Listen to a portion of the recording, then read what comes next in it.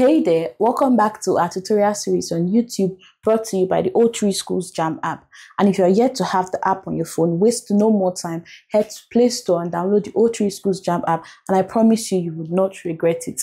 So for our class today, the topic is unwise decisions.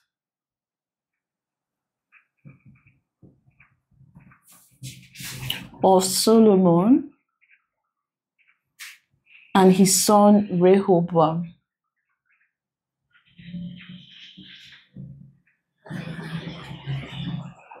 So this is in 1 Kings from chapters 3 to I think 12. So I want to examine unwise decisions made by Solomon and his son Rehoboam. But before we go into that, let's quickly run through the wisdom of Solomon.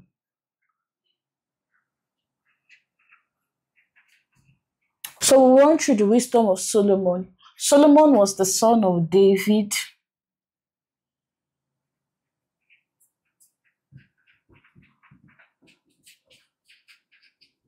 David and Bathsheba.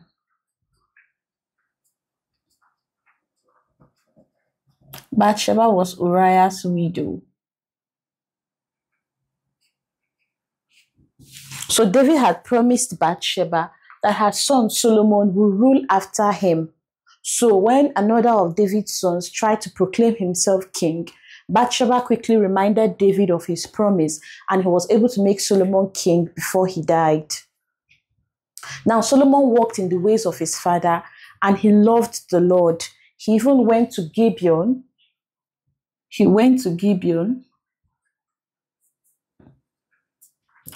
And offered 1,000 burnt offerings.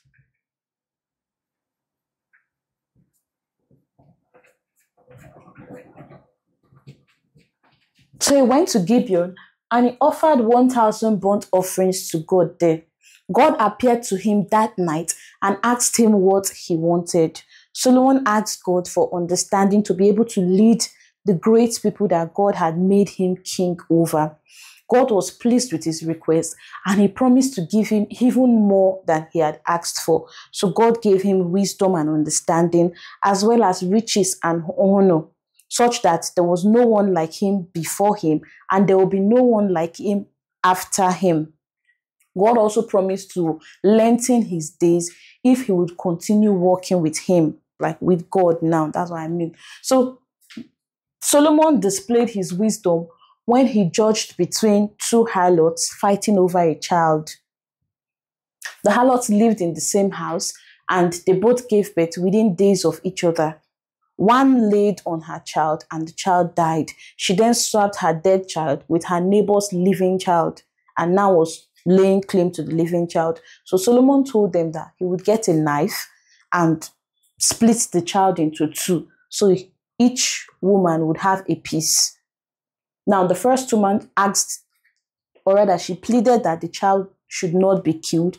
They could even give the child to the second woman as long as the child was alive, while the second woman argued that, yes, the child should be killed, so neither of us would have him. So Solomon gave the child to the first woman. Now, all of Israel who heard that judgment, they marveled and they feared the king, for no one was wiser than the king. The king was wiser than all men. He wrote 3,000 proverbs. Or he spoke 3,000 proverbs, wrote 1,005 songs. He wrote 1,005 songs because God gave him exceedingly great wisdom. God also gave him rest on every side, so he was able to build God's temple, where he made a treaty with Hiram, the king of Tyre.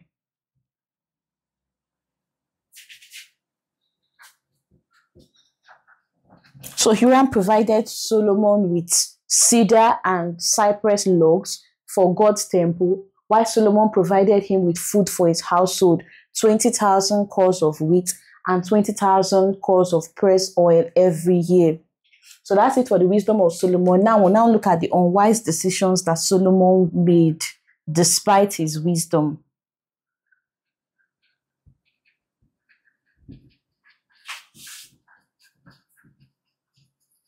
First, he made use of forced labor.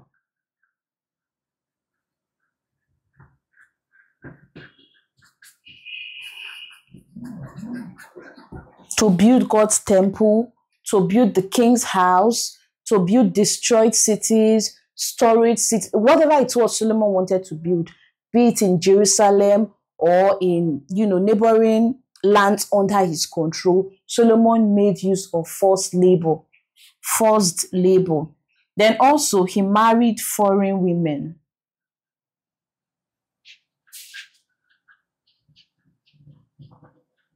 He married foreign women from Edom, Moab, Sidon, Ammon, women that God had asked the children of Israel not to marry because they will lead them to other gods. But Solomon did not listen. He married 700 wives and had 300 concubines, all from foreign women, and they ended up, dragging him to other gods. He now left God and was raising high places for his wives to worship their gods. This displeased God, and as a consequence, God promised to tear the kingdom away from Solomon's family. But because of his father David, he would not totally take away the kingdom from his family. Instead, the kingdom will be divided, and Solomon will get, the lesser part. God also still promised not to do it in the time of Solomon, still because of David, which now leads us to Rehoboam's unwise decisions.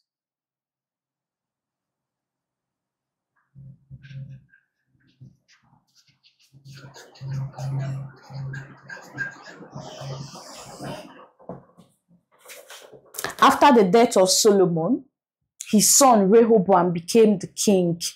And then Jeroboam led the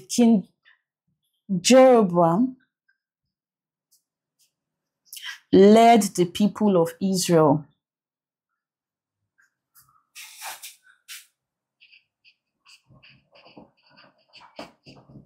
to Rehoboam.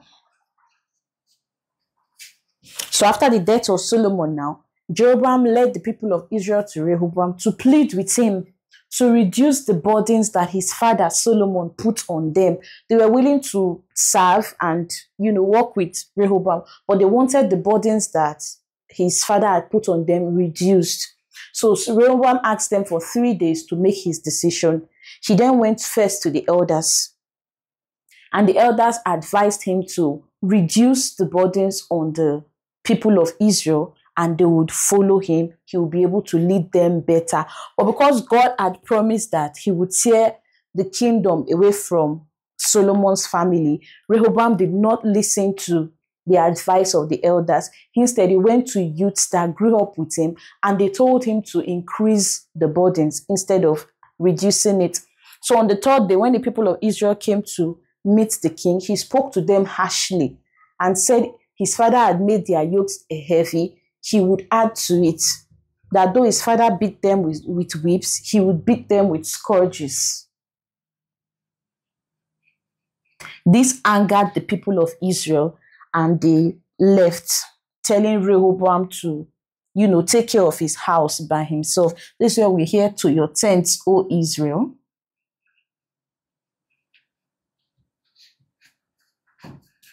"See to your house, O David." Sorry, see to.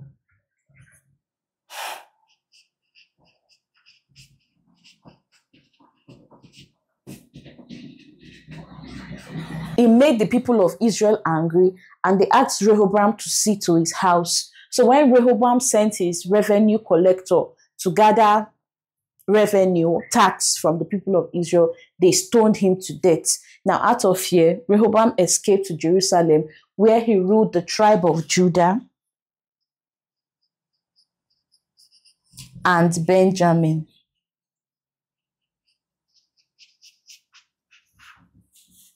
The remaining parts of Israel, which is 10 tribes now, begged Jeroboam to be their king. So Israel became divided, Judah and Benjamin on one hand, and then the remaining tribes of Israel, Jeroboam became their king, and Rehoboam was just king of 2 tribes, or even 1.5. So Rehoboam became king of just Judah and Benjamin. We see the consequences of the unwise decisions made by Solomon and Rehoboam. Despite the exceedingly great wisdom that God gave to Solomon, he did not obey God. He married foreign women, which God had warned the children of Israel against, which led to God tearing the kingdom away from his family. And then we also saw Rehoboam's unwise decision that brought the consequences into play. And the kingdom of Israel was actually divided, and just, the lesser part was left for the family of Solomon under his son Rehoboam. So now we go to the O3 Schools JAMB app to get questions that have been previously asked on this question. Before we start with the questions, please don't forget to like this video, comment down below if you have any questions, and also subscribe so you don't miss new classes. So here's a question. Solomon could devote his attention to the building of the house of the Lord because A, of the supplies from the Queen of Sheba, B, of Hiram's cooperation, C, there was neither adversary nor misfortune, D, of David's purchase of the site for the building. The answer is C, there was neither adversary nor misfortune. Bible recorded that God had given Solomon rest on every side, which made him able to build God's temple.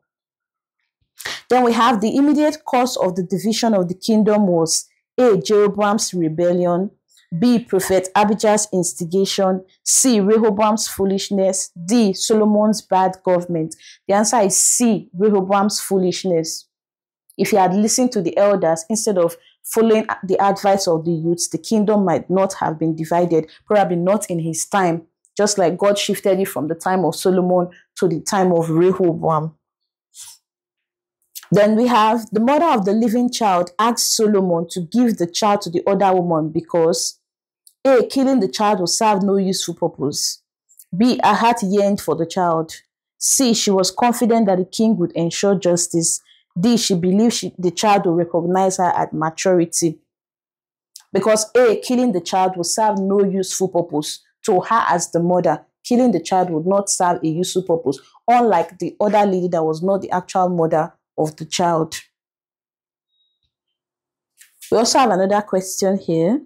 Where did the Lord appear to Solomon in a dream? A, Horeb, B, Gibeon, C, Gath, D, Jericho. The Lord appeared to Solomon in a dream in Gibeon after he had offered 1,000 burnt offerings to God.